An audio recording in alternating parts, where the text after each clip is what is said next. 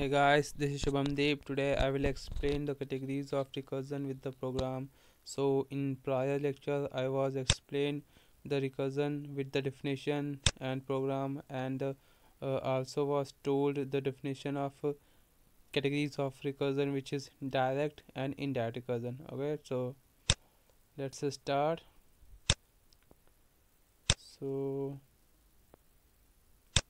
first, I want to tell you some important point about the recursion, which is written down here. Okay, it is essential to call a function itself, otherwise recursion would not take place. Okay, and only the user-defined function can be invoked in recursion. A recursive function can be invoked by itself or by any other function, and to stop recursive function it is necessary to use proper terminating statement or exit or return type of functions. Okay, I mean, you must have used any condition, any terminating statement for executing the loop, for stop execution of function. Okay, so this is the important points about the recursion, and you can easily understand this. Okay, so now I will show you both that and indirect recursion. Okay, so wait please.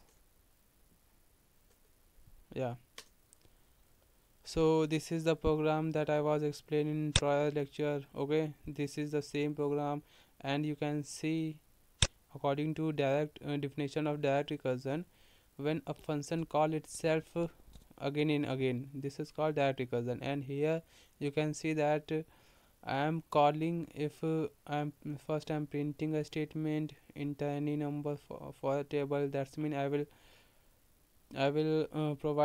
print the table of odd number. If the number is even, then it will execute, it will print the statement, and will call itself again, which is here. Okay, you can see that main function again calling itself main, means this is the example of direct recursion. Okay, and I have been explained you this program in 35th lecture. Okay, so if you want to know the explanation of this program, you can proceed on that lectures. Okay, so today I will explain, now I will explain the example of indirect recursion. Okay, so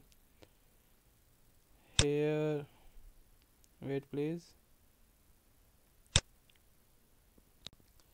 So this program will explain the concept of indirect recursion. Okay, so whenever you implement the program of recursion, so please must add a header file which is has include process.h. Okay, and in this program I have a user defined function which is sum, and under the main function I have a three variable int integer type, which is x, y, and f. Okay, and this program will calculate the addition of two odd numbers. Okay, here you can see, again I am telling you, this program will calculate the addition of two odd numbers. If and I am telling you how.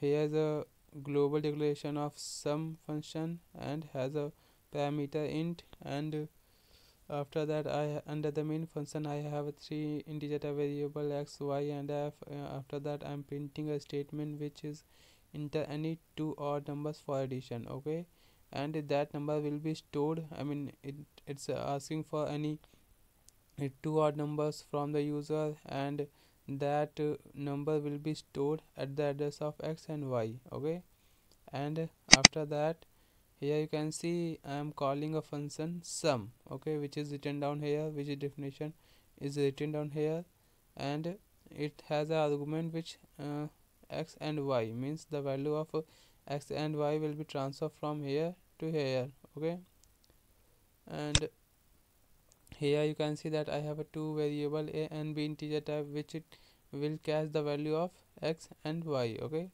so here I taken a integer type variable sum. Okay, and here I'm checking that if a means the remainder of a or the remainder of b is 0, that's mean it's checking for even if the number is even of anyone, then it will execute this statement and will print that please enter odd numbers only. Okay, and again it will call main function. You can see that main function is here to here. Okay, so you can see under main function I am calling sum, okay, which is written down here, and under sum function I am calling main here. Okay, so this is the indirect recursion, and whenever if this condition is true, then controller will transfer to the main function, else it will execute this statement. Okay, which is sum is equal to a plus b, means addition of a and b. Okay, and again here I am returning value of sum, okay, to here. It will return the value of sum here, and after that here I am printing the value of f, which is the addition of two odd numbers. Okay, so I am going to run this program. So here you can see the enter any two odd numbers for addition. Okay, suppose I provided any 5 and one even number which is 4. Okay, so it is saying that please enter odd numbers only. Okay, again I am telling you 4 and 1. Again it's saying that please odd numbers only, because I provided a even 4 and a odd number, and wait please, yeah, and both value must be odd numbers. Okay, because here I am using the OR operator, so it will check for both condition. If any condition of them is true, then it will execute this block. Okay, so means I have to provide two odd numbers. Okay, so enter any two odd numbers. Okay, 5 and 3. Okay, so you can see that the addition of odd numbers is 8. Okay, so that's mean our program is correct, and this is the concept. Here I'm again telling you, wait please, yeah, here under the main function I'm calling sum function, okay, which is declared here as a global, and again whenever the sum function will execute, it has another function which is main. Okay, here I am calling main if the condition is true. Okay, so this is the main is written down here. Okay, so this is the concept of indirect recursion. Okay, so thanks for watching my video. If you have any problem, any query related to video, so you can put on my channel. Okay, so now please don't forget to subscribe if you like this video. Okay, so thank you and bye.